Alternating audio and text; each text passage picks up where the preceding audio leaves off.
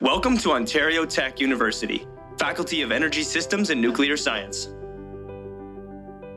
We have been here since day one with the nuclear engineering degree, the bachelor's degree, but also master's and PhD. We also have a bachelor's degree in health physics and radiation science. There are about 40,000 people that are directly involved in the nuclear industry in Ontario. Once you graduate with a degree in nuclear engineering or health physics and radiation science, you may be going to a tier 1 company like Ontario Power Generation, Bruce Power, Canadian Nuclear Safety Commission, or Canadian Nuclear Laboratory. There are a lot of jobs. We have 18 of the 19 reactors in Ontario.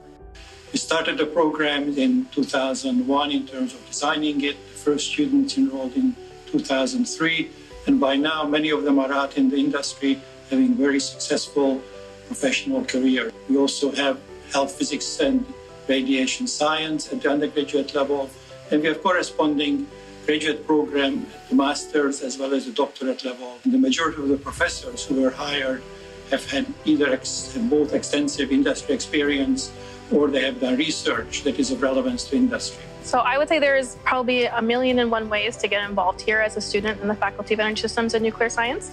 We have a number of nuclear-related clubs like Women in Nuclear Science, the Canadian Nuclear Society, and North American Young Generation in Nuclear. My research focus is on thermodynamic investigation of fluoride salt, which is a potential fuel for molten salt reactors. As a master student, I am also a TA.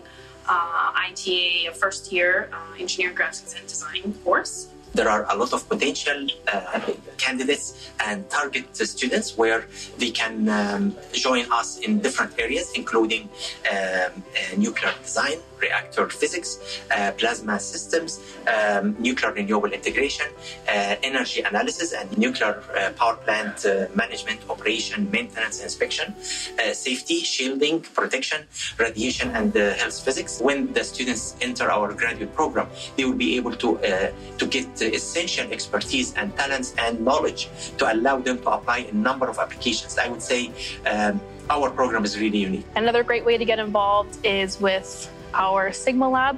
There's a number of research projects that our professors are leading and students are free to jump on as they like. Some related to small modular reactors, some are related to computer science and simulation and modeling. What we have is really want to build the excitement and the talent for the SMR workforce with our students, teach them about SMR design and engineering, and really the savvy that's required to realize a small modular reactor in Canada. You are the future of nuclear energy, so get excited, be curious, be a part of a growing industry, and discover the unknown.